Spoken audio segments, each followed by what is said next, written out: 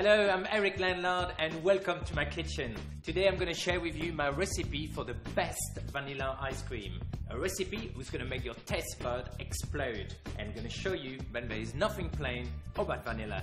I'm using part full fat milk and double cream. I've got some golden castor sugar.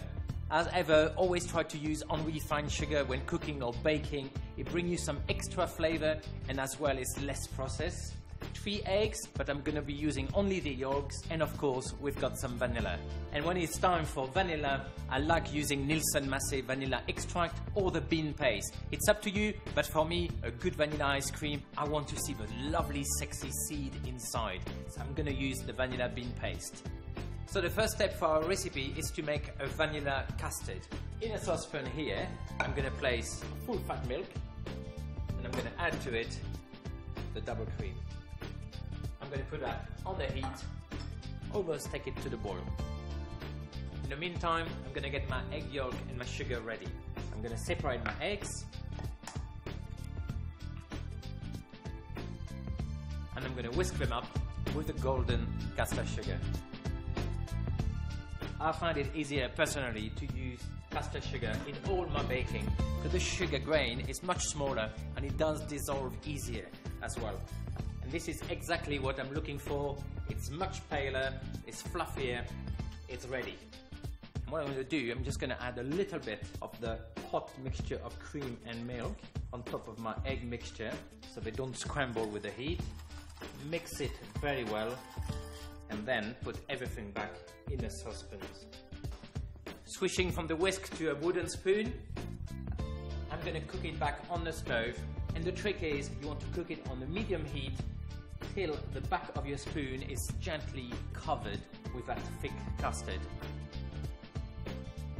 So my custard is perfectly cooked, it's nice and thick, and I let it to cool down a little bit. And that's a tip for you. Whenever you can, try to add your vanilla extract or your vanilla bean paste to a cold mixture.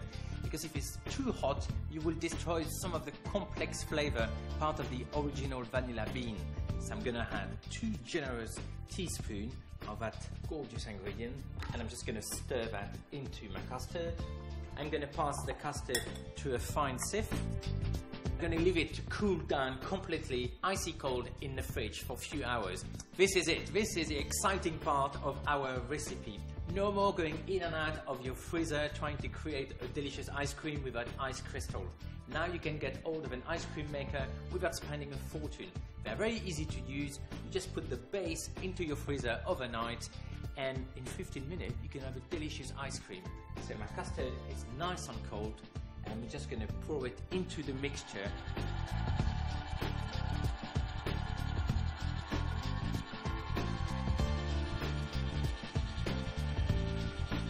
So time to reveal what we've got here. Perfectly freshly churned ice cream. And if you want to jazz it up to add some extra va-va-voom to your vanilla ice cream, you can add some broken cookies to it, even like soak raisins in rum.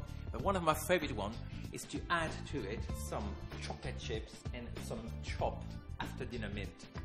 Make it very refreshing, perfect as a palate cleanser after a dinner, which will impress all your friends and family.